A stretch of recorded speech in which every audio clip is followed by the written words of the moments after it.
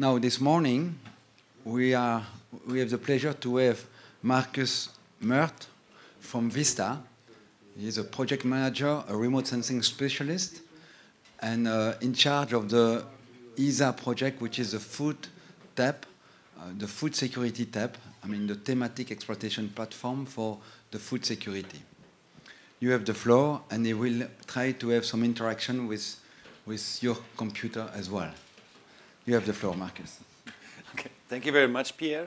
And thank you very much for letting me have this lecture. There's an introduction. Okay, there will be talk about the food security tab or thematic exploitation platform. But on the other hand, it's also quite interesting for me personally to go back to knowledge generation. I switched from university to industry, so I would say from knowledge generation to product generation. Now I can do a little bit step towards this, what I've done in the past. So it's a little bit a mixture of theory and practical things. So that's why we were asked to get the SSO login to be able to use the food security platform. And of course, it's not only about this one platform, it's about, let's say, about the ESA ecosystem of platforms a bit. So depending on what you do in this training session or probably at home, I also show you that this specific notebook application, it's not a big thing, but that you can run it on food security tab, you can run it on Terrascope of Vito, of the Belgian community, and so on. So this is not only about the food security tab, but about the ESA systems as well. So just as a reminder, but now it's basically too late because I don't know if the colleagues would be in time to give you the coins and so on, but I guess I had a lot of emails about this, that you have registered both to the SSO, probably just to explain the authentication. It's wise to have not a single authentication for all ESA platforms, but one common authentication system. So this is the EO SSO, and it's there for a long time. It's used for EarthNet and so on and so on. So I think that's quite good for the EO community to have this SSO. But later on, I will also talk a little bit about what is probably coming up. And because it was built a long time ago, probably in the future we will have a new authentication for all the platforms that will be, let's say, a little bit modernized and more focused toward cloud services. So, but this is the reason why you need to do this first, and then you're in this SSO database, and then your information is transferred to us at the moment where you actually enter the platform, and this is the same with all platforms. And then you're visible. Okay. So this is where often I was asked why I have to do log in twice, but this is the reason, of course. So we'll go a little bit, let's say, to some basics, because I'm focused on the cloud platforms ecosystem and about cloud, or let's say computing for agricultural applications. So this is my background here in this case as well. So I start with something more generic, the global food system. The global food system, well, nobody to really talk about food security as a global problem, but just to see that we have this idea of a balance between supply and demand, and this balance between the farming systems and the consumers. This transfers a lot of food, waste, water, energy, and money between these two sides. So of course, it would always be good to see this in a balance in the future and not imbalanced. And what we can, of course, do as a NEO community is to see the imprint of this flow. So you have the imprint of food, waste, water, energy, and money, not so much, but through the farmers themselves, on the landscape, on the Earth's surface, on the atmosphere, probably. So we can sense this and give a meaning to this balance, and can support politics and governments, of course. But I guess we can also influence social cultural behavior by this. Not everywhere, but potentially in Europe or in other places. So, and to get this imprint going, and also helpful for the farming side especially, it's of course important to have, let's say, farming systems, smart systems, I mean, now the farming management systems are coming up, and I just know about the German situation, but it's taken up at the moment where all the precision farming machinery is there. Now also the farmers start to use farming management systems that go a bit further on, not just accounting, but also they start to use this to plan their management of the crops and so on. Actually, they do right now. I mean, of course, this is slowly growing because of the farming business is a, let's say, slowly changing business, but it does. And of course, the idea is that if there is some public interest in that, that there's also this global smart farm, as it's called here, and this global smart farm will also allow to share information between different actors, and so allow both, let's say, the small actors and the big actors to participate in the system in a hopefully equal level. So this is some theoretical background about this. And yeah, of course, the idea is to use technology besides remote sensing, use, of course, all this big data, cloud technology, etc.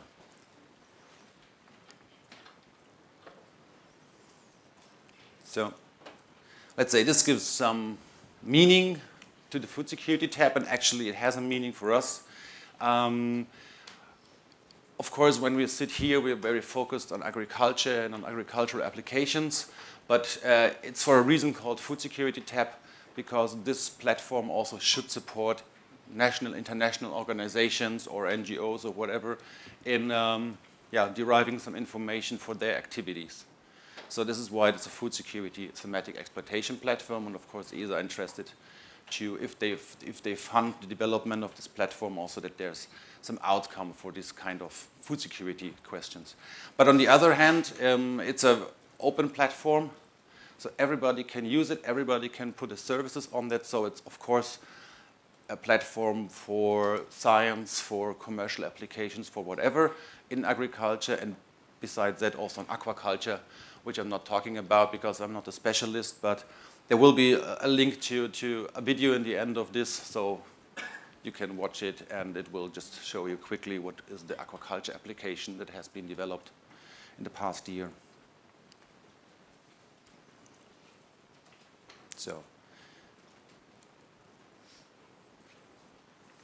So this is some more generic food for thought, I would say. Now I go to the technical things. Okay, I want to explain a little bit how this clouds basically works, or how clouds basically work and how they interact in this ecosystem, and then go as an example to the food security platform. So typical applications in agriculture could be, of course, I mean, the first thing that everybody is thinking about is about large-scale computing. Okay, so we have big data, a lot of data, so we want to compute that, process that. Okay, so this is, of course, a reasonable idea to use cloud computing, but it's not the only one. I mean, national scale, for example, monitoring, of course, you have this constant flow of information, systematic processing, and so on. And if you can probably also get rid of thinking about the technical issues because there's somebody else caring for your IT infrastructure, this could be helpful. But on the other hand, it's also, let's say for us, it's also important that you can really scale, for example, field scale applications. So even though there might be small areas, so the compute time for this is very small, but you have access to all the data everywhere, basically, that you connected first, of course, to your system. And then if it's on one day, it's just one field, you need to calculate, okay, that's fine. On the next day, it might be that you have a big thing, 10,000, and then you can also just quickly do that without any thinking. Inclusion of data available, that's, of course, a very important thing. We're talking a lot about open data and analysis-ready data sets. So I think many of you have heard these buzzwords. And yeah, but this means that you need to be, let's say, if you have a standing service, constantly connected to these kind of data sets. Of course, you can do from your computer, but if the data is out there, why not go out there as well? And then you might be much better connected to this information out there. And this whole thing has also a human perspective. If you think about international collaboration, I mean, collaboration, yes, especially in development support, might be helpful to have the common workspace and not to transfer between different, let's say, technical systems between countries and so on. This could be helpful here. I mean, in the end, also like the 21st century saw a lot of agile work environments. People go around, have switching daytimes where they work and so on. So this could be also, I mean, just this is a very generic idea why to use that. And in the end, the distribution. If you go to a really remote area, I mean, the transfer of a larger amount of data could be interrupted from time to time. Of course, you can do it, but why not keep the data in the cloud? So just the access to visualize the data and so on. This can be interrupted, and it can be just restarted 1 minute later, and then it's already there, it's still there, it's no change to this. So this is ideas why go from not only to the big data, which the IT people and of course probably a lot of scientists think about, but also to some other reasons.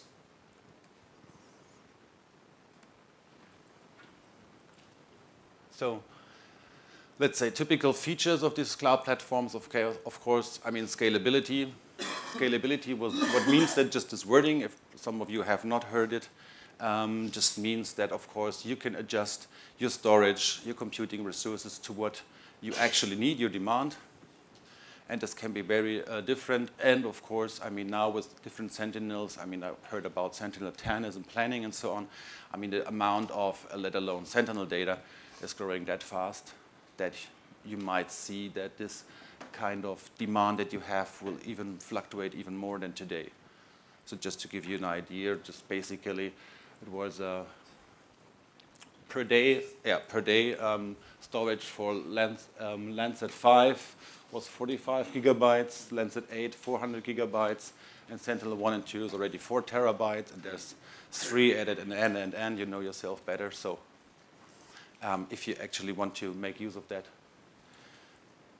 the switch in demand will go on, because not everybody is in the nice way of just, okay, we do the same computing every day and we have always a constant computing need. No, this is not the case.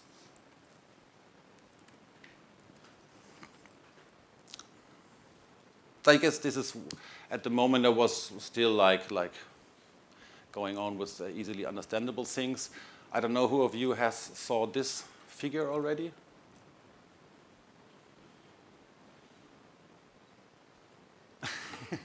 Not so many, it seems. This is a figure made by ESA about the ESA ecosystem, Space 4.0 ecosystem.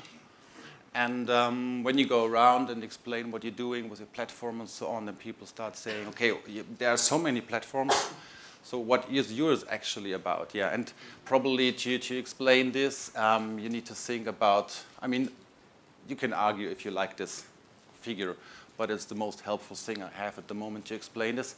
The idea is, okay, the data generation layer, I guess most of us just clearly understand what this means. But then up there, the blue ones, there are different kinds of things that all called platforms in the end. I mean, you can tend to agree it's basically also a platform because you can put it on the CreoDS and then it acts as a platform. There's the different thematic exploitation platforms, which are 7 at the moment, and some additional are coming up. And then there are the DSs, also often are called platform and so on. So the idea is here to say, okay, on the top of the data generation layer, Copernicus is funding the DSs. So at the moment there are 4 DSs. So this, they mainly provide data in the ICT infrastructure. Of course, they add also something to it. So they're also becoming platforms. But in the end, the basic idea is that the main work they do is providing the ICT to the EO community and providing Sentinel data and so on. So, and then from an idea point of view, then there's the platform services layer where we are located, which actually means, okay, there's the compute, there is the data, and now, okay, there some of you are very good in, let's say, coding and understanding what is actually going on there. But the platform layer should enable, let's say, the domain experts to use all of this with, let's say, standard tools that are state of the art in universities and companies and so on. So provide a layer where they actually the users that you do the exploitation, so they actually look for the data exploitation, they look how they can extract information that they can use the platforms. And so this is why there are 7 platforms at the moment, but there's also another one coming up for the oil and gas industry and so on and so on. So these kind of platforms, they just enable you to do this without big knowledge of the underlying infrastructure and ICT components. And then, of course, what is always, I'm asking, of course, always, what is your services? I mean, the platform projects, they're mainly about building these platforms, of course. I mean, there should be some services as well on top of it. But the platforms, they provide everybody in the community with an opportunity to put their services there.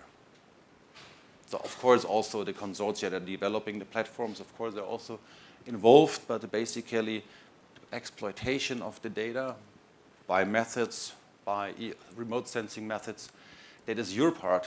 I mean, you can do it for yourself. You can also then, like I will show, share it to another people and so on. And then on top, there's the actual end user that shall receive the information. For example, international organizations, well, and so on. So just to understand. And there's a lot of platformer flying around here. So I guess this is quite wise. But of course, if you look for a longer time at it, you start thinking about, does it make sense? And yeah, okay, then that discussion starts between the experts, of course.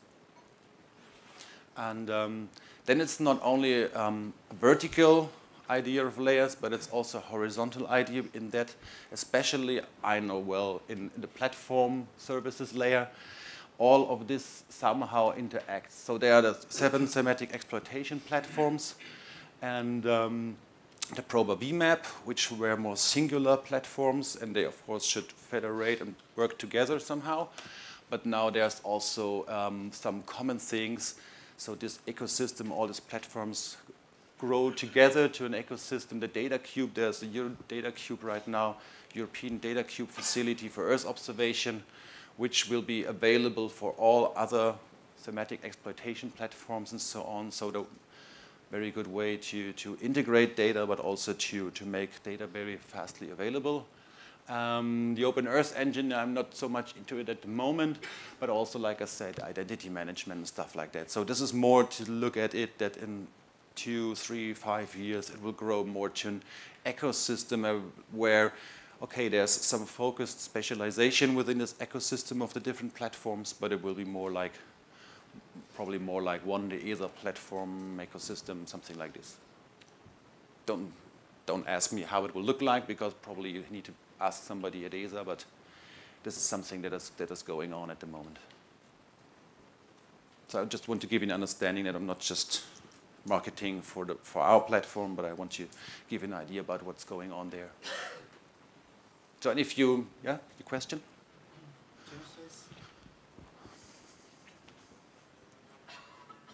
No. Thank you. No, it doesn't work. I don't know. Magdalena knows.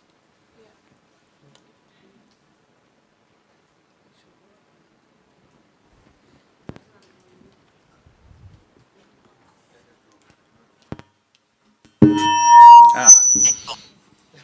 It works. No, it doesn't. This one works. Thank you.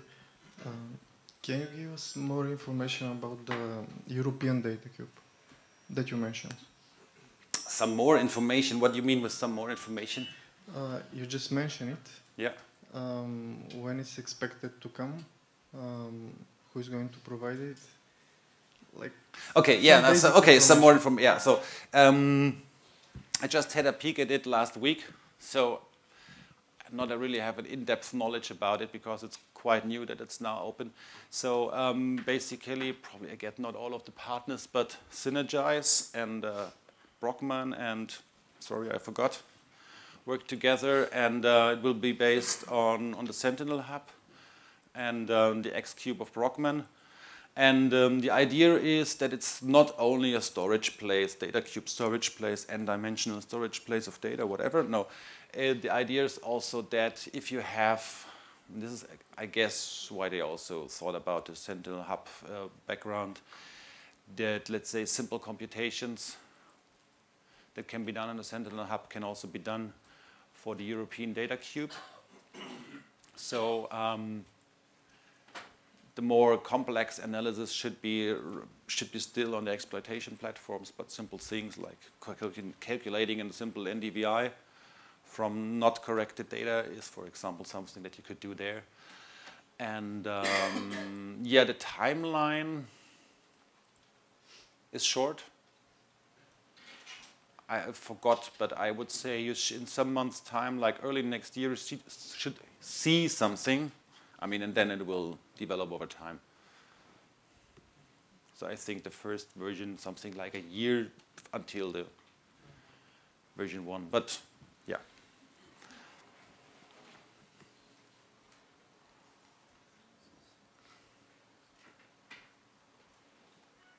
And the idea is as well that you have a virtual, you can probably use a virtual data cube, which doesn't mean you have to actually store all the data there, but more like if you want to extract information, then information for your area of interest, parameter, time, and so on, will transfer to the processor, and it will be just processed on time. Because I wanted to say that a little bit later, but probably there's also a change of mind with working with cloud platforms or in the cloud anyway. Compute is cheap and storage is expensive. And usually if you're at your company or at home, it's the other way around.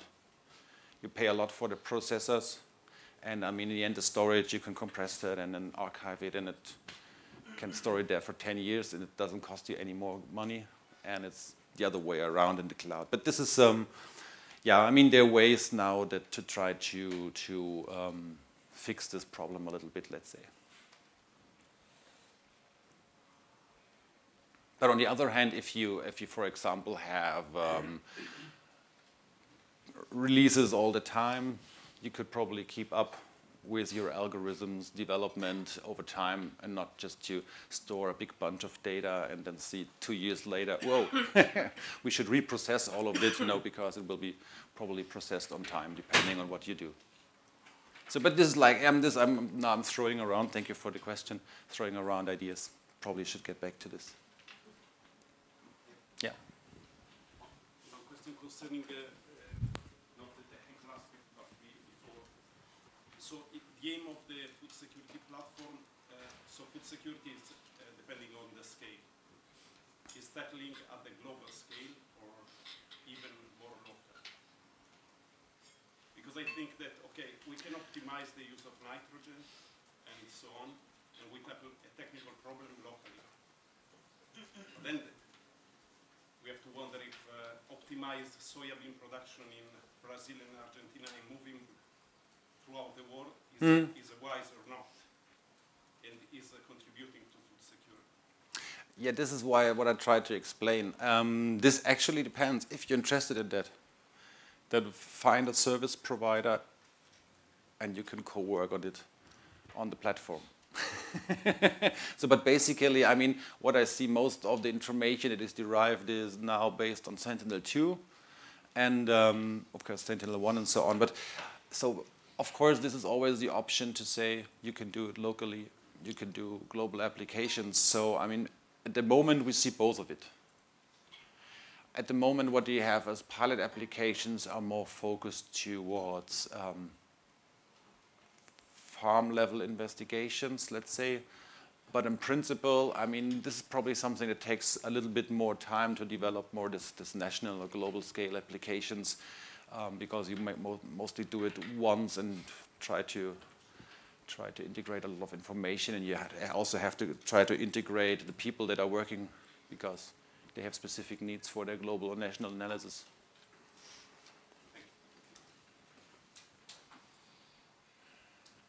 Okay.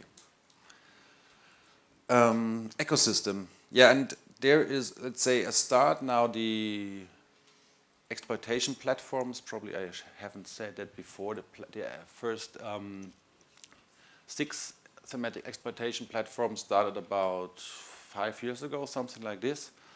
And we started a little bit later, about 2 years ago now. And but of course, we already started from ourselves federating in the cloud. But this should become even more easy in the future because there will be some more common architecture behind that in the future to grow to this ESA ecosystem. But at the moment, just the idea, like I said, the analysis-ready data, for example, we take some from the coastal tab. We take some technical software infrastructure from Proba VMAP and so on. So it's always important to think that these things grow, and these things will also grow over time. So I mean, there will be more cooperation based on projects, based on let's say larger consumers of data.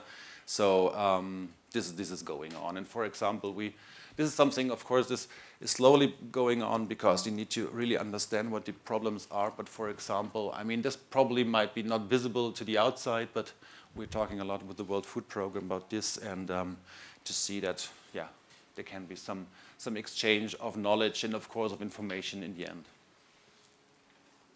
And that's always the same for all platforms, basically.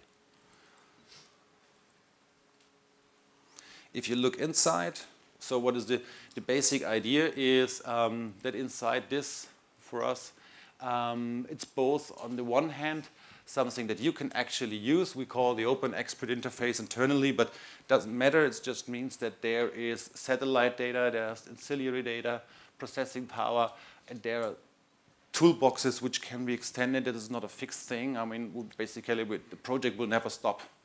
Development of the platform will never stop. There is no fixed end. So this is something that you can actually use by yourself via graphical user interface, of course, API later on. And on the other hand, the idea is, okay, we as platform provider, it's not about so much about the actual information services, but service providers, and they can be public and private. This is not a big issue if it's the one or the other. They can use the cloud, of course, to transform their information, their algorithms into products for mobile visualization, direct customized product delivery, and so on. So this is the general idea. And this is what we have at the moment, basically.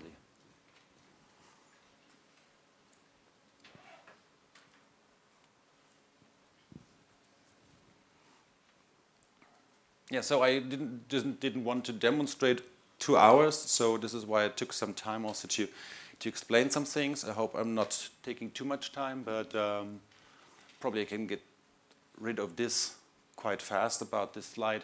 So the very early idea was just to think about all the scalability and the big data. Long time ago, it's a very old slide. So it was mainly about direct access to data, pre-processing, and so on. And this is really fixed. So at the moment, it's a processing platform and it was a graphic user interface and API. But as I explained, there's much more that developed over time and that will develop in the next years. So, but probably you will hear some things if you look into the cloud thing a little bit more. I just want to let you know what are typical things like backbone and front end and all this as a service things. So to give this a meaning, if you hear that later on. So what it basically means that such a structure has a back end or a backbone. Back end, I think, is a classical way of saying this. That, for example, in our case, is a data and computing infrastructure, so data as a service and infrastructure as a service by Creodius. And together with some platform as a services from the Proba VMAP. So for example, what you can see in the end, we use the time series module. I say module because I'm an old school guy, from Proba VMAP. So we just use that. So the data is, for example, the pre-processing is done on the food security tab, but we use this kind of platform as a service because we're in the cloud. Then we also use some software as a service. Sorry, this is still the F tab, sorry, I'm wrong here. The forestry tab. So because the other tabs were older. We took some software components, of open source components, of course, from the forestry tab. So there is some software as a service there already, because it's now developed together. And you see up there, yeah. And then in the end, what is you're interested about, or probably some of you are interested about, is the information as a service. So for example, we take the Copernicus Global Land Monitoring Services information and provide it through us officially, or the Southern Coastal Tab information. And so this all together is the backbone, and then the front end just means the interaction with the actual interaction with the user. But we're trying to give you a good experience there, because we think it's not only important to know how to do all the Python coding in the cloud, but also to make this more easy for you. So on top of that, there's the actual front end, that what you see in your browser. And information as a service is provided by the analyst, which is a simple visualizer. We didn't put a lot of effort at that at the moment, because we're trying to get the backbone and let's say running on a very highly efficiently level, and the customized services, which you get a peek with the pilot services. And what you can use is the free for advanced users. It's free, so yeah, of course you need some IT budget, but basically it's free to use it, it's open to use it. The graphical user interfaces and the API. By the way, there should be an open API, a standard ESA API coming up, probably also a global Earth observation API in a few years as well. So probably if you start thinking about that and learning about that in 3 years, you can use one API for all of the, hopefully, globally, or for all the platforms that you just have to learn one language and access all the data that is available.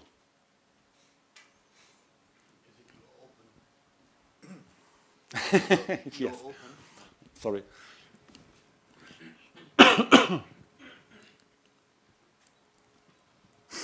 As I understand, yes, but of course a lot of that is always also driven by OGC. So as I'm not that much a technical guy, so actually an EO Open is very important with regard to this. But I think because we will need to involve OGC there, so actually what would be the driving force, I cannot say at the moment.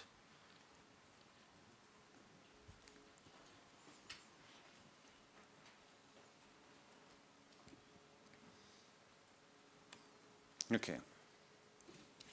Sorry, I have a short question. Yeah, of course. When you said customized services, which are they aimed for?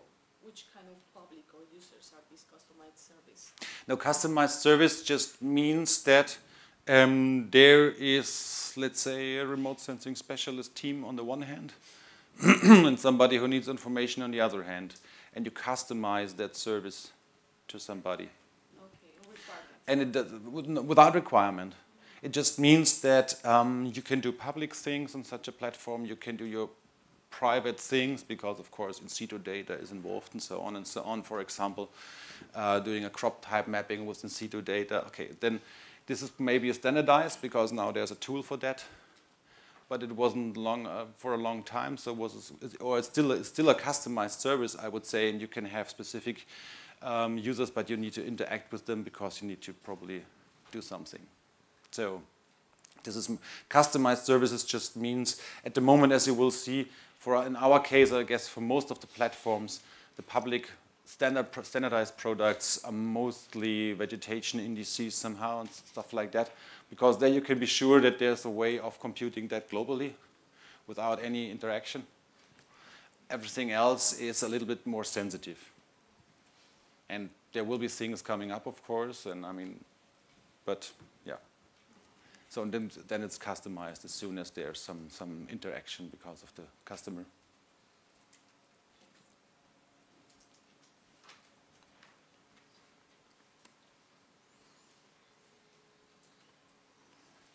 So, of course, this probably is more because I like to have some more visual thing there, but of course, it's highly flexible workflows.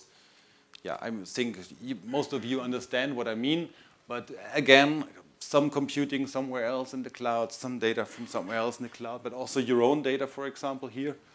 This can just be integrated into what is computed.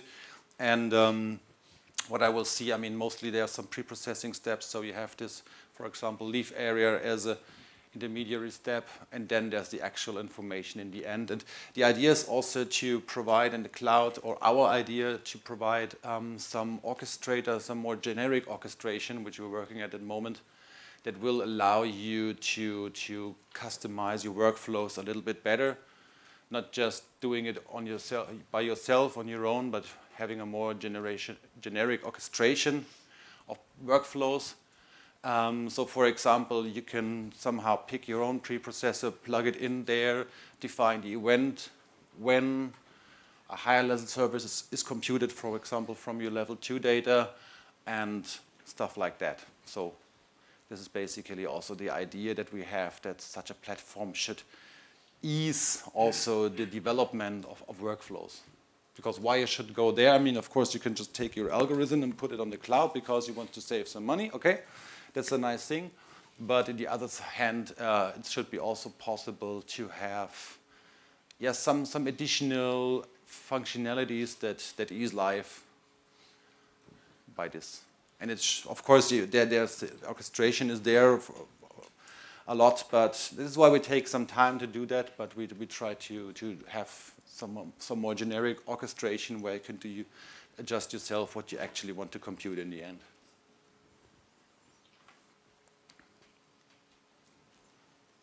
To be based on Docker? Yeah, of course. I mean, this is the standard, and why change the standard? So you will see later on. Thank you for asking. Yeah, it was another slide. So, I mean, I don't know about who does not know what Docker is. Just be honest. I mean, it's no problem. Okay. A few. Okay. So probably I keep it to later on, but it's a very nice way of packaging your Linux algorithm and putting this package anywhere for compute. So, but I will go into this a little bit later on. And actually, I wanted to show you our expert user interface where you can do coding or put your algorithm yourself.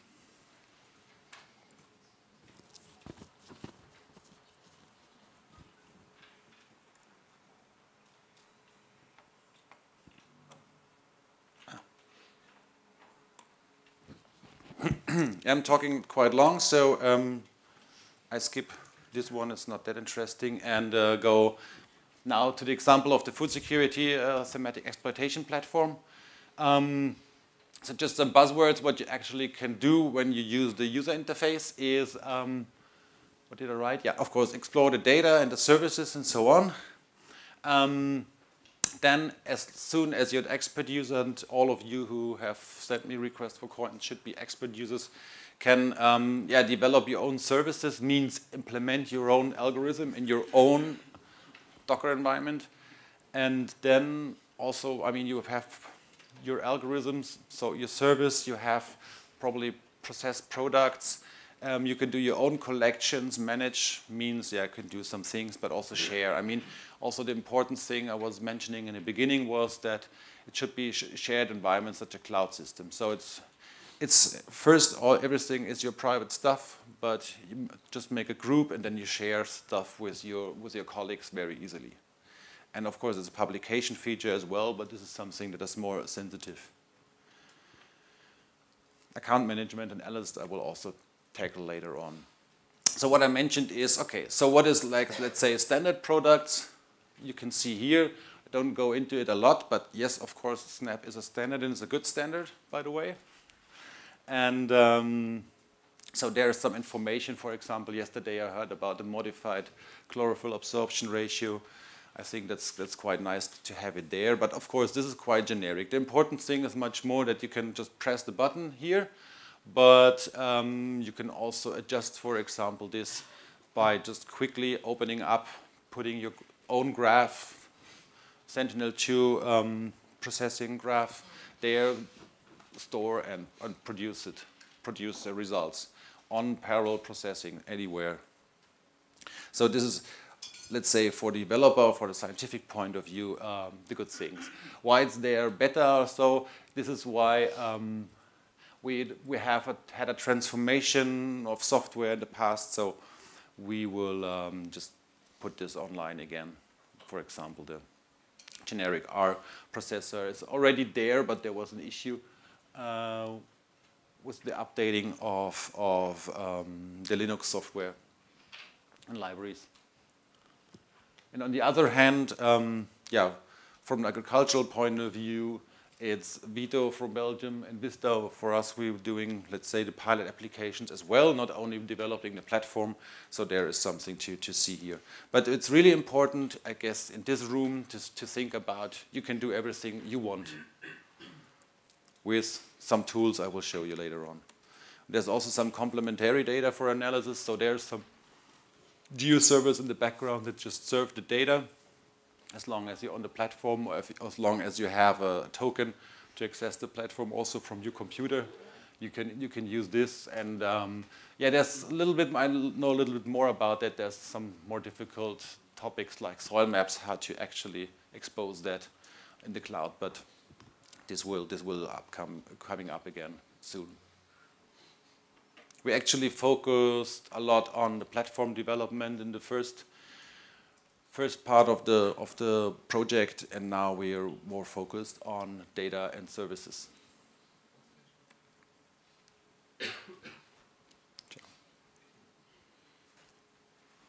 So typical tools that are there, you will probably have a peek at Jupyter. Of course, Snap and QGIS is there. It's for if you want to really do the classical work, you can push the results into a QGIS application and look at it. What we also want to have soon is not only the RStudio, but also that you just can take your R scripts and run them in parallel on the input data. And yeah, of course, which is an important thing, and we will see what happens in the future. But Sentinel to Agri, of course, should be in a food security platform as well, which is, yeah, let's say under development, under discussion, but you will see things like that, because now, as it says, a certain maturity, you will see much more services coming up.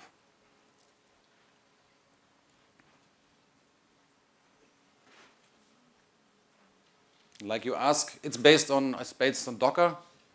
So this typical whale with the containers up there, that's the Docker sign. And yeah, just to give you an example, of course, that it's quite easy to do your own algorithm. For example, what you need to do with regard to the input here is, of course, yeah, put your Linux environment algorithm there and it runs. But it needs to communicate a little bit with the platform, of course. And this, for example, looks like for a more simple pre-processing step here, like you just define what is the actual input data for example, Sentinel L1C. To L1C, and you just define your output collections. I will explain what the collections are later on.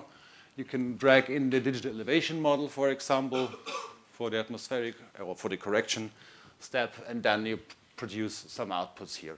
This is just an example from our first Docker service we had on the platform. So this is actually really, that's it. So if you have it already, it's no more than that to do this. And this, of course, is available to give you a peek also at the analyst. So if you have a collection of data, which means basically usually it's a parameter that you put together, then you can also ask to get this as a collection in the analyst view to visualize it. For example, here, this is the typical visualization we have at the moment. But all this visualization and mobile stuff, this is something that is also a second step, because as long as there's no efficiently working and with a good orchestration and so on platform, it's no reason to actually invest a lot in visualization. There's also current documentation. You can read this from the slides, so I won't go into that. So I just think we just have a quite nice user manual, but it can be expanded. And before I talk much more I will do a short demonstration.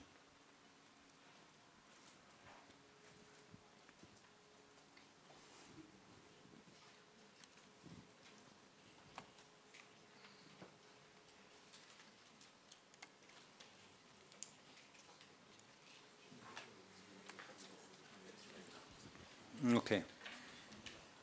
So if you successfully, let's say,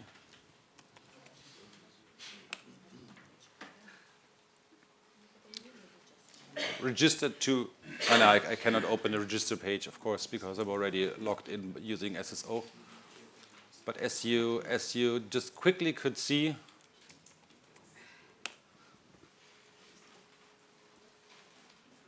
you direct it to register here, and it's quite simple. And then you can, if I log out here,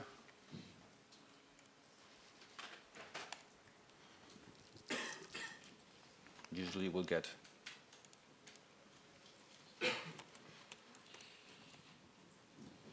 oh, sorry. No, I misspelled, of course.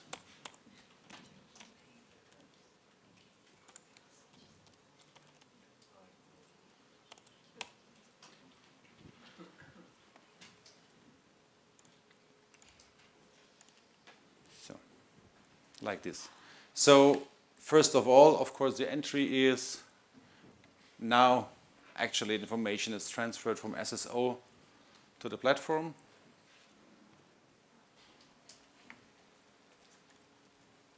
So the first thing is, of course, to see what's there. So satellite data I don't have to explain, I guess. But no.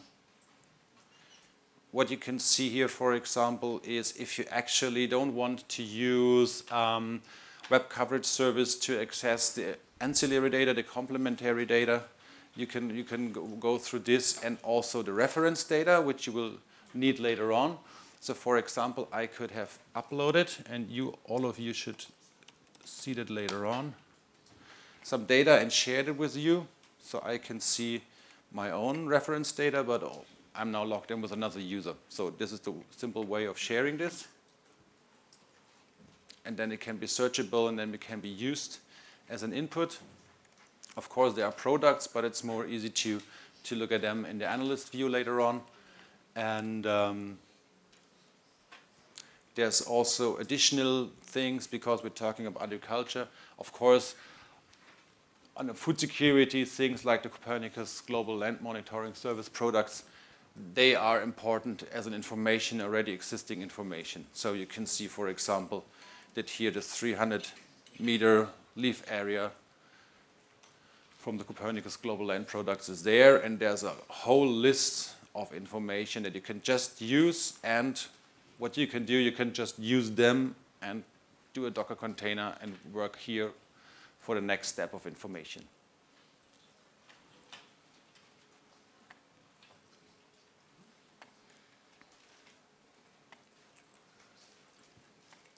Then you can see what are the public services right now.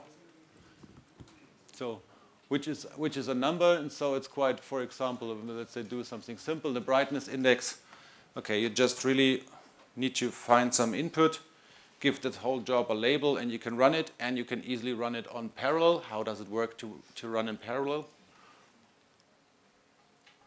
For example,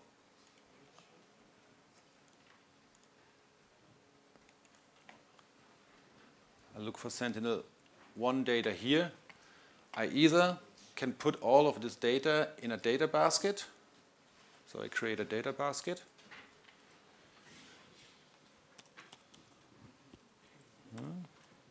Wait, it's a French keyboard. That's really different. Why you switch the numbers in the special sign? Okay, this is the new style, of course, as well. Yeah, and stuff like this.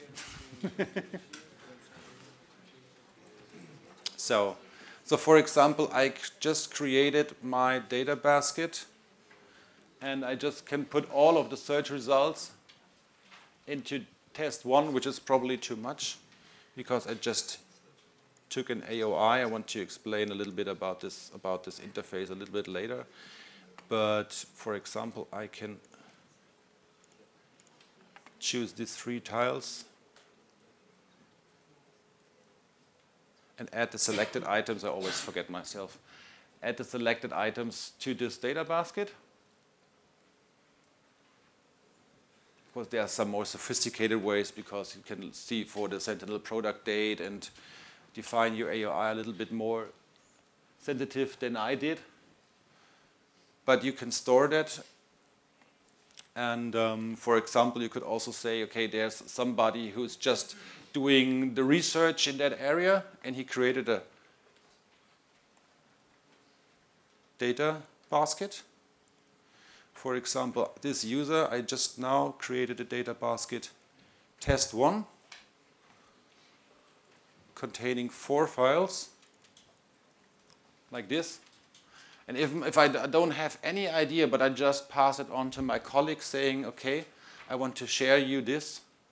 I, for example, share this with the group I'm belonging to, the Food Security Tab demo group of today. With, yeah, you can add something if you think about it and share it, and it's done. And I can also take this one data basket in the Explorer, go to the Services tab, select the brightness index. I should get this one again. Find my data baskets. And now I just push this data basket, of course a single file there, give the baby a name, and the four scenes will run in parallel and will be there like half an hour or something like that. And of course you can scale. So this is basically the idea to make it user-friendly and to also like I said, let everybody use this. How much you can do and what you're allowed to do, you can see, of course, in account information. So I have, for example, at the moment, if I just start blankly, I can just run 5 jobs in parallel. I have some file storage attached, but I can also see what I was doing here used by the usage reports. I was quite often asked, okay, how can I personally use it? Is there a way for just paying €1 and then having a result? Actually, no, unfortunately not, because the SSO system, of course, doesn't provide any functionality to allow online marketing. So this is not possible like that. But on the other hand, of course, the good thing is that, let's say, all platforms provide some first user accounts where you can just do something. And in our case, is we still have some budget left. You can also say, okay, I have this small project for my master thesis, whatever, and I want to compute a little bit more, or I want to do something and ask for this early adopter program that I'm also advertising. But in the end, we are connected, especially for the research. It will be very easy because there's the ESA network of resources. There's the Horizon 2020 OCR program, which easily provides funding of cloud platforms, of actually also of Earth observation products for the research community. So if you're from the research community, it will in the end be very easy to get some funding to use any of the ESA platforms, basically. And also the DS resources. Yes?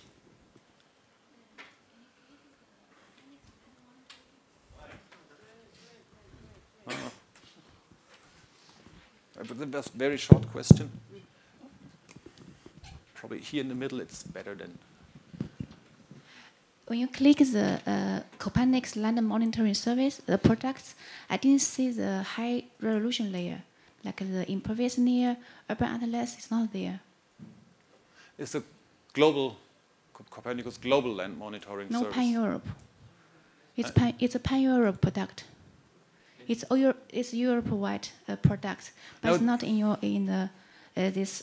No, this is just the global land service data. Oh, okay, just. This is just the global land surface data. Because this is also provided by collaboration or like federation with the ProbaV, mission exploitation platform.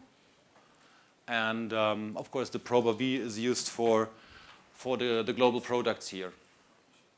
And so the standard resolution that is provided is 300 meters raster resolution. Yes? Can you speak up, or do you need a microphone? I can speak up, yeah. Like, I'm still fuzzy in my mind, like the mechanism in terms of the usage of the platform. Like, because we need to register, we need to ask for those coins. On a daily basis, how that thing is gonna work? Like, I mean, is it like a payroll service, or perhaps I didn't do my well, homework okay, on yeah, reading. no, I was going over that too fast. So with regard to this, I need to go away from them too close. With regard to this, there is two options. If you think about commercial use, I mean, if you think about bigger style, then of course you can contact us and we just see. But there will be no on-demand service, no click and go. So this not now. I mean, this will be because there's the authentication service as a marketplace coming up in the future. So I don't know how long that will take, probably 1 or 2 years. Yeah. Then this will change a lot for all platforms. Yes. But then, let's say, I'm a scientist from a... But if you're a scientist, and I want to use the thing. if you just want to have a peek, then just ask us. If you want to have something more, then apply for the either EO network of resources. It's not that much advertised because it's still building up. So actually we need to...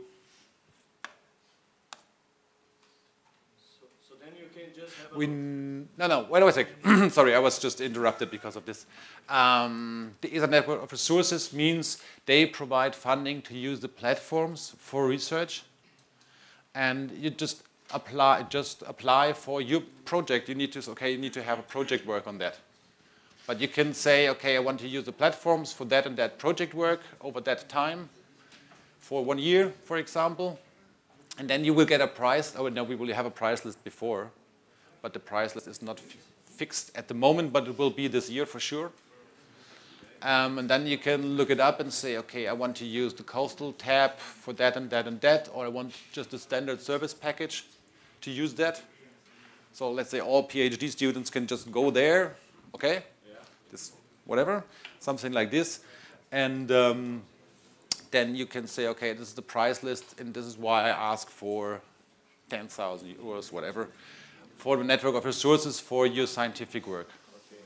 But then one needs to have really clear the potential of the tool or what can be done there, right? Because, I mean, if I submit this request, I'm going to need to send you a concept note, let's say. Look, I want to do that. And so I need to have really clear on the potential of the platform, right? Yeah, of course. I mean, just logging in with the SSO, you can easily do without any cost. Explore a little bit. Okay. Yeah, of course. And if you want to know a little bit more, you can ask for some early adopter coins. I mean, I provided you 50, which is not too much, honestly. But okay, if you say, okay, we need to do a little bit, we want to investigate something or actually do a compute. This is this starting thing because, I mean, especially as long as the platforms are supported. And of course, first give and then take. And if you want bigger chunk of money, then you could also ask your research institution. Because to explain, there's not only this Ether network of resources, which is quite a fast way to get resources for your projects, but there's also the Horizon 2020 Open Cloud of Research Environments OCR project, and they more directly provide funding to institutions to use clouds. So, and institutions could apply for that via their national research councils and so on. And how is the IP rights products that might come out from the usage of the platforms? Like how is now, this legal? If you're interested in your own IP rights, that's probably an important question. it's your IP still, because your algorithm is enclosed in your Docker container and you own a Docker container. And if you want to share it with your colleagues, that's your choice. And you can attach a price tag to it as well. So we are absolutely aware. I mean, I can give you the theoretical description of the business model, which is not there already, but like I said, with a new authentication system and so on, this will enable us, and also the network of resources, and will enable a little bit of this. And so actually it's yours. That's why I meant that we are focusing on the platform itself to give you a good experience, both as a developer service provider, as well as a user of data. And whatever the data that might be uploaded, it's confidential. First of all, it's confidential. And everything what you produce, I wanted to go now to the collections. Everything you produce, if you generate your own collection of data, so your own basket, virtual basket, if you put it in there, it's just visible to those that you have shared it. Or you can also ask for publication, so you think about more commercial things, or for example, having a scientific standard. You think, okay, this should be a scientific standard, I want to make it public to everybody. Then you can ask the platform operations to make it public. They will just have a look if it sounds reasonable what you want to publish, not to have everything published. And then you can be public, and you can attach the price tag. So for example, if, like for now, if for example, we just charge 1 coin for snap processings, because they don't take a lot of time and it's not our IP, so you just should pay the compute time. But then you can say you have something much more interesting, more complicated, and so on. You can just say, okay, this will just have a one-off cost of 10 coins. And you now will ask how much 10 coins are in euros. But this really depends on the billing system. So what we can actually bill. So, the price list should be out end of the year. And then the tab coins will have a meaning for all platforms, not only for us, but also for all platforms. And research is subject on VISTA to decide if they sponsor your analysis or not. Is it? Your analysis. For research purpose, I mean. Yes. It's subject to VISTA to decide. It's subject to ESA. No, we don't decide about scientific projects, so don't worry. So the only thing you can do for free is visualize the tool. For instance, the process, the brightening index that you were starting to do. Also this, we should have coins to do this. Also Yeah, you have already 50 coins. Okay. So you can produce 50 scenes of brightness index. Okay. Yeah. But if you want to download them, then you also need to reserve at the moment 25 for downloading and 25 for processing. But as I said, at the moment it's really a virtual thing. So it's no problem to give it some more to a certain extent, especially if it's known that it's scientific use. So, yeah. I was just playing around. Yeah. Looking for data with Sentinel-1. I can see that there are many products, GRC, OECN, SLC, and RAW. What does it mean, RAW? You're talking, yeah, probably I should pass the microphone to somebody really understanding Sentinel-1 data. No, but it's just the different production levels. Wait a second.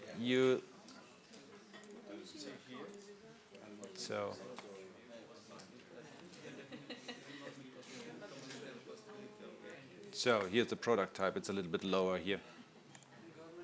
Joe.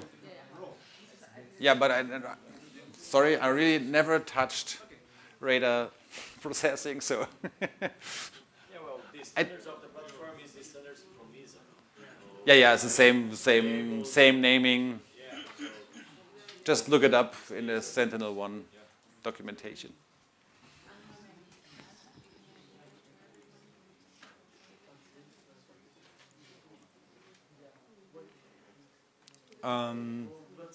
Yeah, like I said, yeah. Oh. Go ahead. Now, like I said, I wanted to show you what does it mean with collections. So the manage and share tab, I think, is one of the most important things. So you, of course, always can add something yourself. It doesn't matter how influential you are on the platform. It's just for you, so create a new group.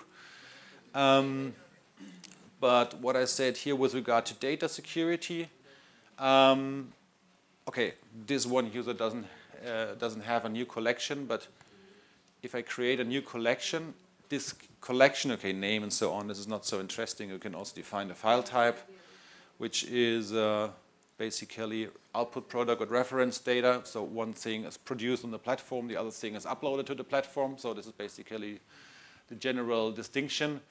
With management, you have it there, and then it's really just your own. For example,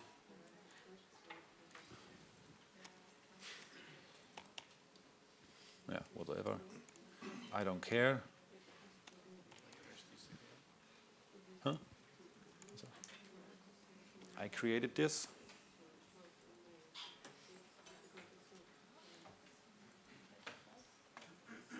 Did I miss something? Or is it just slow?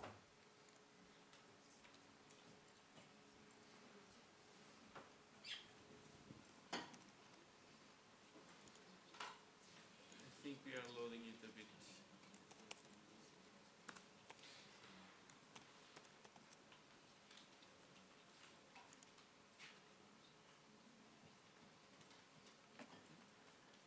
You're also waiting?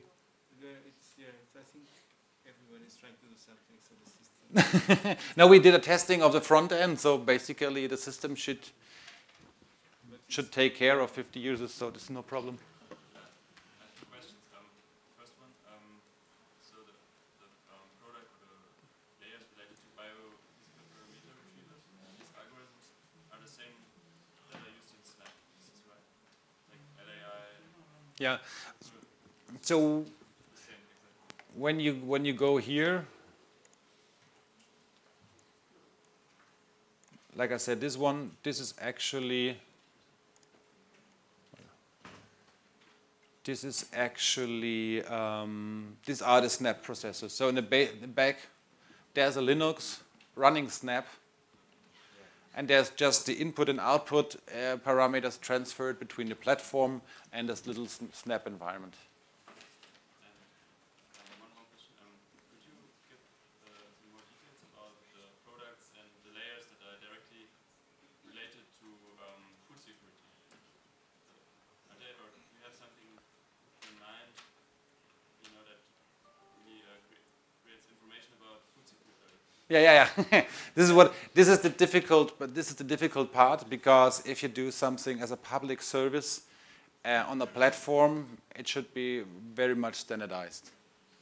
Yeah, no, but So it's quite makes sense his Yeah. comment, because actually the food security platform, but so far what you're showing is EO products, the idea of manipulating, the idea of data analytics Yeah. is on Yeah. the cloud. So what in terms of food security? Because the term of food security is quite strong. Could you elaborate a little bit on that?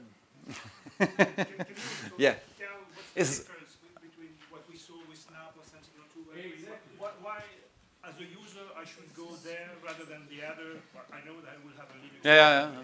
other one, but who are you targeting? Small companies that cannot afford to process the data or access the data? I don't know.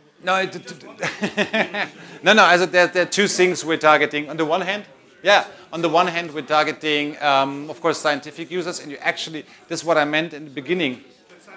You're asking about the services, about the food security information services. But we were shown other systems, so now I have to Yeah. No, now you don't have to. You don't actually need to do a choice. That's the problem. So advantage of this one. Why should I go? How do you sell it? because you can build upon here. So of course, I mean, if you talk about Snap, if you talk about Send2Agri, you can also do it on your own, of course. But if you want to take advantage of connecting in the cloud to other information, to build, use the orchestrator, build your own stuff on top of, for example, Snap. This is this, let's say, the technical point of view. With regard to food security specific information services, yes, there will be crop type mapping, there will be monitoring services, there will be irrigation mapping without using Cento Agri and so on, so like only based on some other algorithms. This will be now upcoming, but this is something that is developed now in this scale where it's relevant for food security with specific users. So, I mean, we are in contact with some governments, with the World Food Programme and so on to actually set it up. And this will spread out services in the end to the platform. So this is always the worst question to say, and you will see, I mean, I'm just going to the services right now. So, but it's not, actually, it's not that easily public. That's why we say about the customized services. We need to probably advertise this better. This could be. But we actually were also to, as always, if you say this is open, yes, it's the platform itself is open, but you don't have to ask me why a service is customized or why it's public and widely available. It's not so much about keeping it on your own, because you will see a little bit. It's not, some things have been in the beginning have been quite simple, but it's more about the adjustment of services that is needed. But then your business model seems that you are targeting international organizations, actually. Yeah, with regard to food security, of course. That's your target, actually, is it? That's one target. No, I mean, what is my target as a platform lead is to see that all the whole community can somehow be there. And with regard to the, I mean, we asked, wait, yeah, I know. You know why should I go there? That's a good question. I can tell you if we have, we're trying to get a good user experience with regard to the platform. And like I said, I need to bring the services online, but I'm not doing the services, you know. So there's a difference, probably the deep difference between something like Cento Agri, which is actually developing this information service. And this one is providing platform services to... Yeah, but it's limited, because... Yes, it's absolutely limited. I need to be screened. Yeah, be around. Screened to be able to use the thing. So then, actually, that's why I said, like, you are majority targeting like international organizations that are going to use these in this regional or country scale or food security purpose, let's say. But so, and what they're gonna do then, it's a food security something product, you know. But specifically, but using the platform is basically the data analytics, like putting tools together. Yeah, but it's what is also the idea, what is behind it. Of course, it should be a meeting point for the respective community. So if you go to the geohazards tab, it's the meeting point of the geohazards community. And then the international organization is going to need to pay for using the system itself, isn't it? Like, let's say I'm UN and I have a project where I see I can use your platform. I'm gonna need you. Yeah, but if you ask for this service by somebody, you always have to pay. So this is. I mean, of course, you can say everything should be free and open, of course. But the question is, if you have no research budget, you need something to live for. Yes. So yes, but it's basically, if you want information, it's a way of enabling this, like I said, to bring this in the ESA ecosystem. And I would just advise you to have our newsletter, and we will see in the next 2-4 months to see more about services. Yes, because it's a little bit, it's probably more project related, but now we're at the way where we let's say, fix some users, and that's in the end will lead to services because services will provide it to users.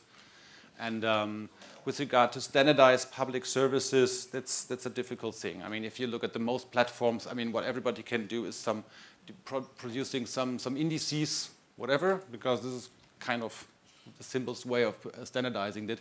Everything else is a little bit sensitive.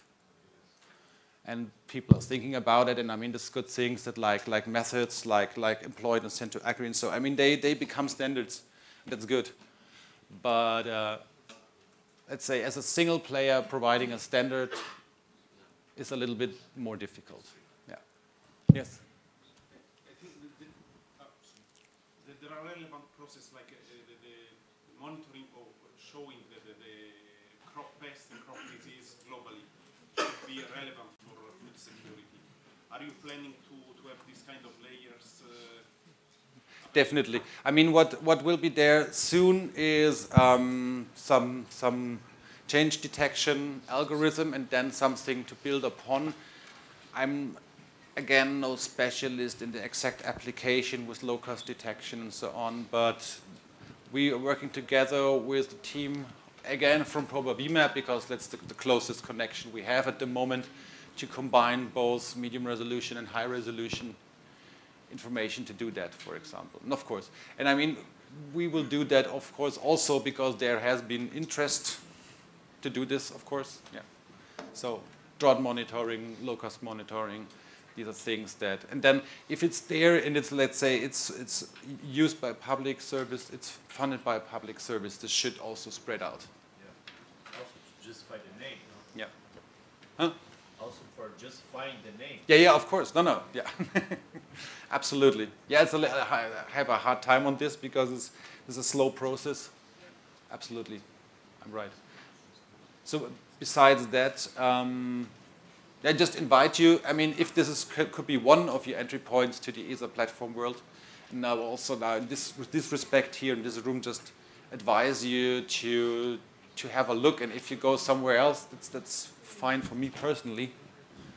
I understand that it's mostly based on information, but in the end you have to also think about it will grow together, so probably you can also choose by how user experience, you would say, software development. So it won't be restricted to one platform. Time is over that you're restricted to one platform. It will be quite easy to switch.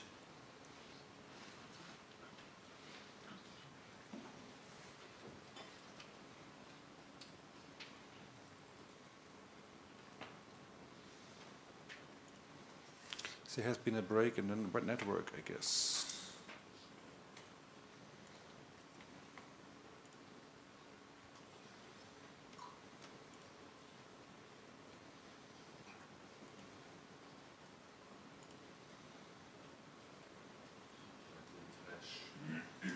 Yeah, I think so. Thanks.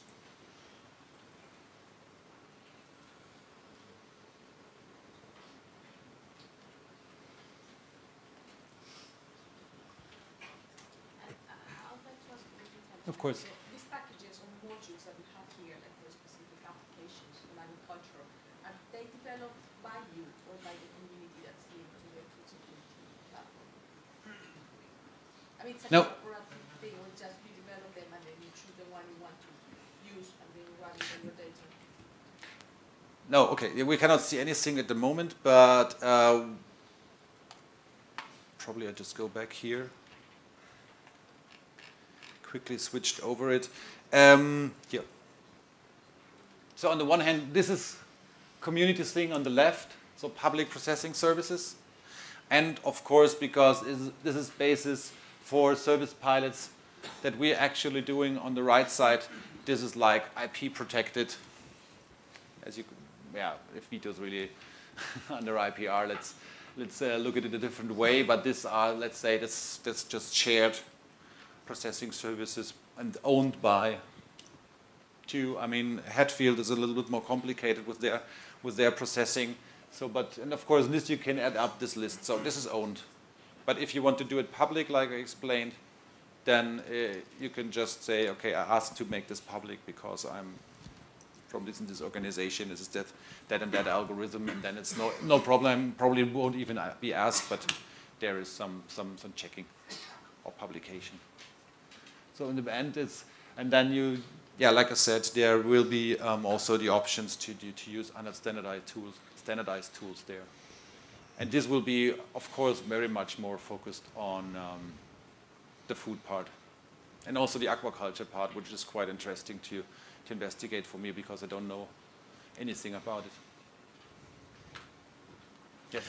If I'm going to write some new container and new algorithm and want to integrate it, what's the API in between? So you are standardizing also the interfaces within the system so that you can orchestrate new things, new processing chains. Yeah, probably. I mean, I see that we already still have a lot more down here. So probably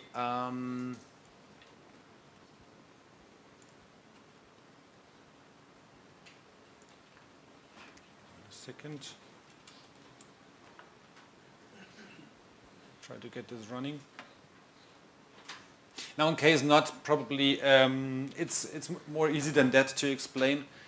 The standardization is really easy because the container has some clear input-output parameters, and that you can define, and this defines the interaction. And there's a reference, so this is a list. You can just put on a list of things you want to exchange between the platform and your container, and yeah, you're kind of free to it. I mean, some things like input-output files, they need to have some specific coding in this input lists, but it's quite easy. I just thought probably I could just show it right now, but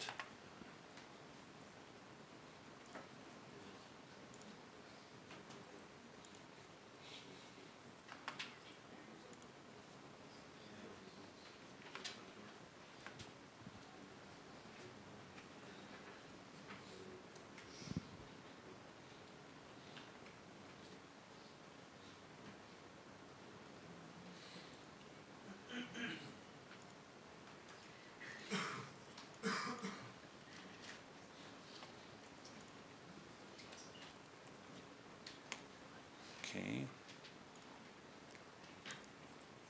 Because this should not happen.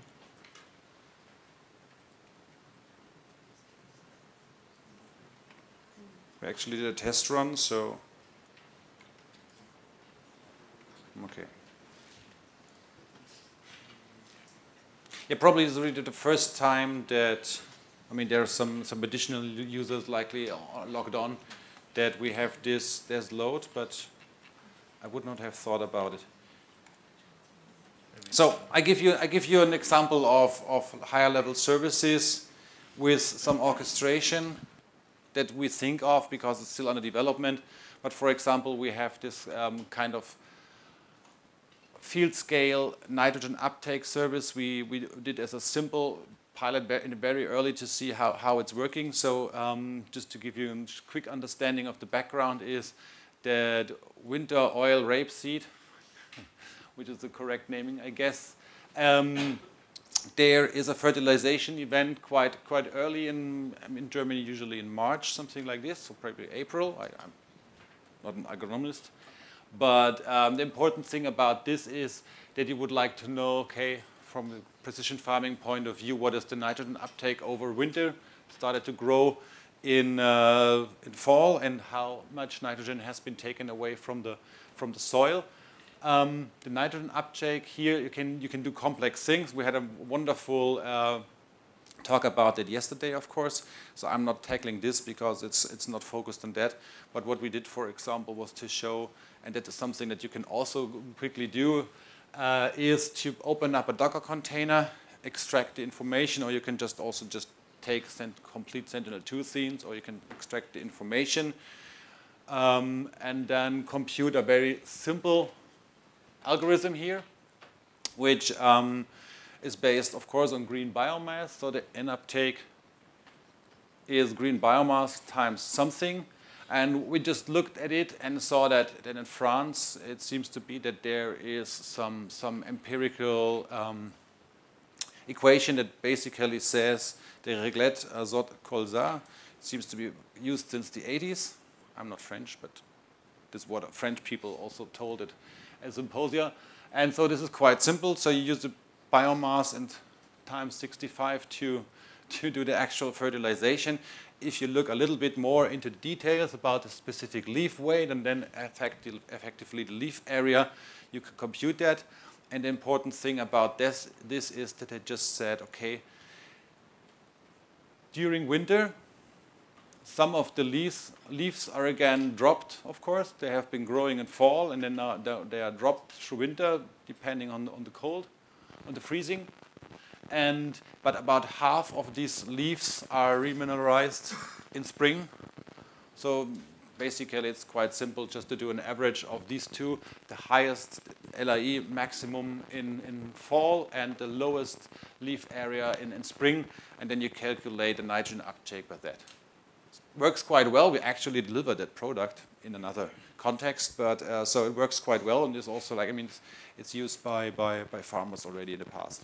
So, and I wanted to show you on this example how this works with a Docker environment. Here it is, the slide. I go back to this, and I should have pushed everything now in the slides. What is going on here? This looks like, so you actually don't need to open up the command line and think about it, but it's actually documented here that on the one hand you have the files. Okay, what a Docker file is, I mean, there are some templates that provide it to you, so you don't have to worry a lot about it. But then you have, for example, here your workflow, your Linux workflow, and it's actually really just like using it. And you can attach some more. You can attach some more data to your algorithm by using user mounts. Yes? So are you free to take your own Docker image or Docker file? No, it's not like that flexible that you just have the Docker image and transfer it, because, like I said, it was meant to be a platform for non-specialized users, for domain experts, more like if you have low the soil, economic background, whatever. So it's not like that, but if you can just copy and paste the relevant Docker file and workflow here, I try to show.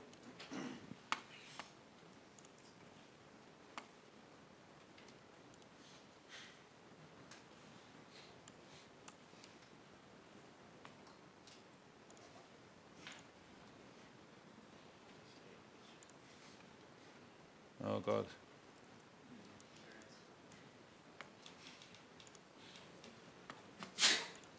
Okay, yeah, sure. No. So where's my error? So yeah, you can just copy and paste what you did on your Linux computer right here and build it. And to define the action with a platform, you can just mount your own data. For example, here, okay, this is like the typical thing, mount a Linux drive. And with the input definitions, this is something where you can define the inputs of the user. For example, the year which you want to investigate or whatever, the input files that can be dropped in. For example, shapes for UAUI and TIFFs for input, for normal input. And then the output definition is especially important because this is something that is really transferred out of the platform. It will receive a URL, and it can be stored in a collection or, like, let's say, in the public data space. So this is everything you need to know, and yeah, I would really love to show that, but I'm not able. But I guess from this point of view, it's very easy. And then on the other hand, if you at the beginning just can scale for five parallel machines, this is probably not too much, but it's easy to let you scale if you have larger investigations. So if you want to, I mean, it's already too late, but if you want to follow this practical session that I'm thinking of, then you can follow here the slides. So the idea was to show you that you can also use AOI files easily just by uploading them. If you follow here, you can, for example, if you search for data, you can just import a shapefile and then import a search for Sentinel data by this way. Explore the bit of biophysical parameter collections, which is the same as the Sentinel data, which I already showed. You can open up a collection I tried to show as well. And then you can generate your own service. And what you can do is, like you see here, you can use templates, so you don't actually have to care if you just want some Python algorithm working on an AOI. You can use, for example, this EO product web coverage service template, and then work on from that point, just putting in basically your whatever algorithm is actually working on the data. I mean, of course, you need to understand the input and output a little bit, but that's not more than 10 lines in the beginning and in the end. So it's not too much to understand about. So this is from the developer or scientific point of view, let's say an easy way to get started.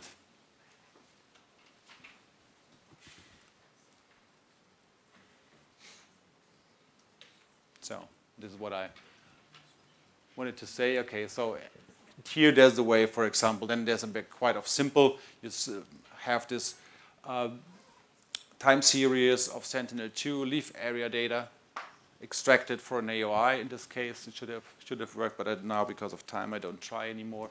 And then you can just think about how you work with this different TIFF data and then get an output. And that's it. Yes?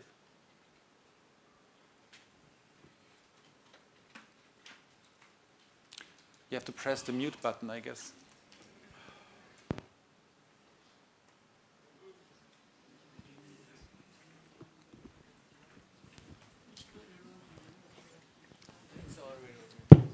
Okay, no, it's okay.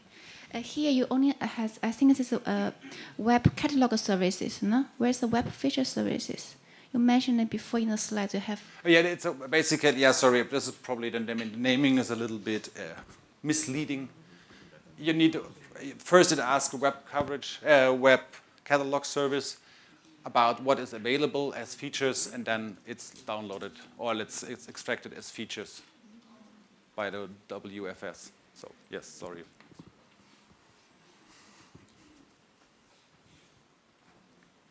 Okay.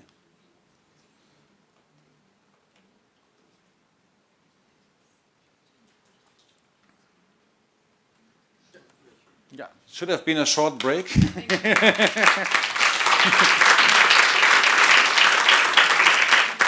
No, we're actually not directly. I think I will cut a lot, but I want to give you also a peek, let's say, in more advanced pilots that we did rerunning.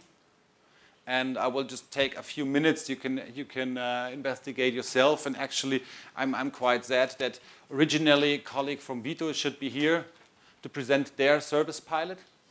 So now it's late, and it's also not my work. So I will just quickly give you an idea what it was about. And I would also like to direct you in the end to the aquaculture service pilot, which is quite interesting. And they actually did a digital poster for Free Week last week, which is a short video which quite nicely shows and explains what they did. And so I would just direct you to that in the end. So I probably will take another 10 minutes to give you an idea. What was the idea to do here? Where's the nice view? I don't know, like this. So what the background of the ongoing Vito pilot is, we're focusing on Africa in the second phase of pilots, is, of course, because of the food security theme, is microfinancing.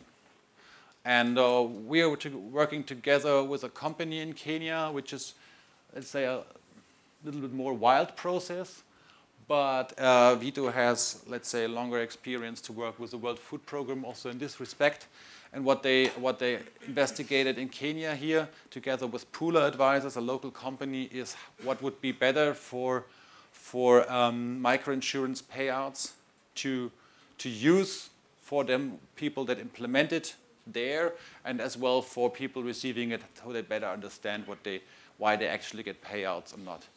So what they did is, on the one hand, they had weather-based indices, and on the other hand, area yield indices. And actually, they found out that the area yield indices were much more better taken up than just the weather-based indices, because of course this is much more close to what is actually has grown and why you get an insurance paid and why not.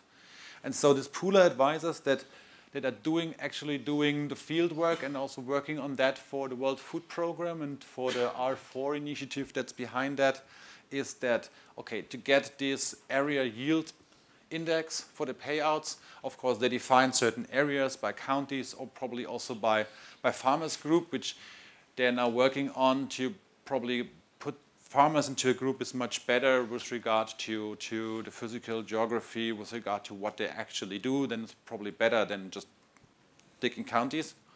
And of course they have to, similar to the cap control, they have to go to fields and understand, but the problem is it's not like that easy like with the cap control, because they have very small fields, they have mixed cropping, so it's actually you have to go there still. But of course now the pool advisors, they want to reduce cost, and this is why they brought in the idea of using remote sensing, and Vito is working on that, and to say, okay, if I have fields that are very similar spectrally, or with regard to time series or FAPA and DVI and so on, you probably have to visit just one field of these that are very similar with regard to time series and spectral. And so this is what they're actually doing right now to reduce just the amount, because the unit costs are very low, and of course the insurances and the microcredits also our experience there. I mean, it's about some euros that they actually is the payout. So of course 92% of the unit cost is just going to the fields, which is way too high to make this sustainable service, which is running on its own, of course, not only funded by WFP. And so they worked on it. And what they do is they use the Python notebook application, okay, a little bit more complicated, but what you got or what you get, but actually they do a time series analysis with a smoothing and analyze for different parameters.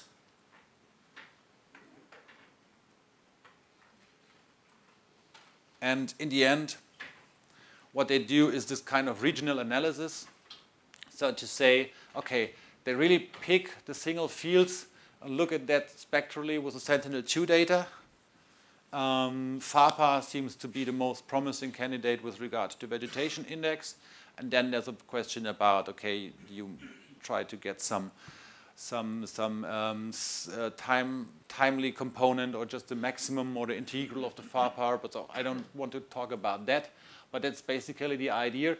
And of course, as you understand, I mean, the similarity of the time series of FAPA, for example, this is really something that makes big sense, because if the mixed cropping is similar, the soils are similar, then you can also argue about this. This might be very close. It's enough to visit one of these farmers.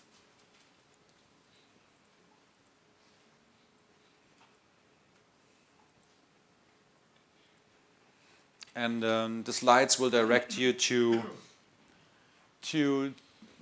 both Terrascope and Food Security tab, where you can find this Python notebook, which is basically, I mean, I was not here on Wednesday, unfortunately, so probably it's already basically known, this kind of notebook, of course, time series extraction. But the nice thing about that one is that it uses the time series tool of the ProbaV map, where both from the Food Security tab, Sentinel data is coming, processed Sentinel data is coming in, and also what they do in the ProbaV map, of course.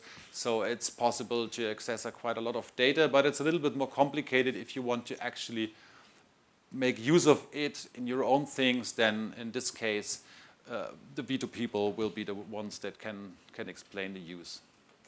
But the important thing is that we now have the connection here, and we have this platform services actually from Terrascope, from ProbaV map as well, available on the Food Security tab.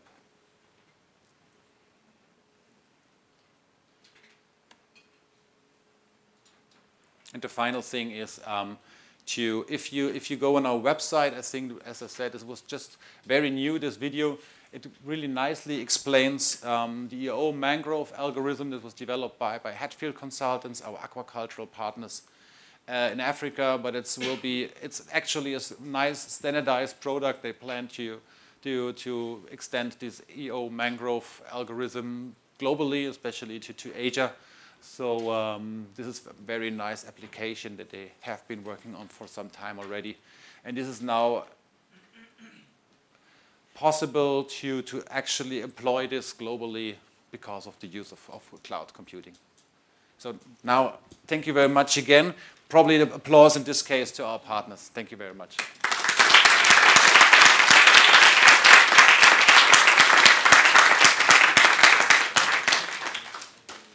Question? Yeah, I understand that you cannot yet give details about pricing, but do you think that given the nature of this project, that public money is involved, etc., do you think that you can provide services for cheaper than private cloud processing services, cheaper than private providers? Like, let's say one day Google Earth will charge for the will charge for the services.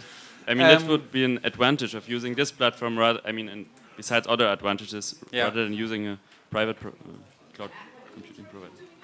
There is a taxi for someone to go to shower one hour. Goodbye.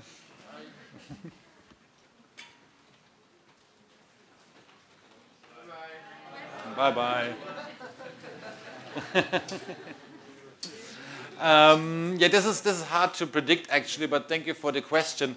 Besides the, let's say, political, moral reason, whatever, to use whatever, I think it's worthwhile to think about this, because as long as there is no heterogeneous system of clouds, then it will likely end up in one price for all, let's say.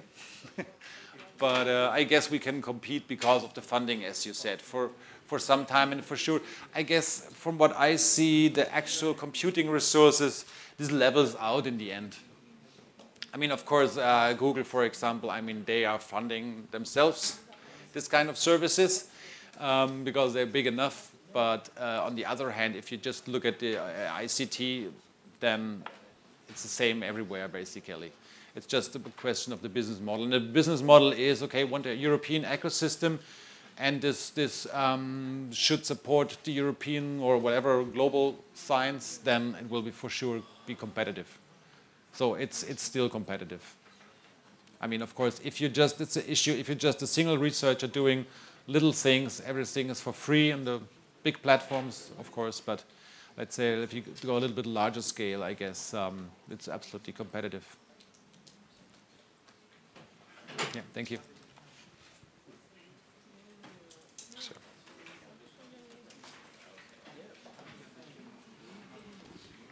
Okay, thank you very much.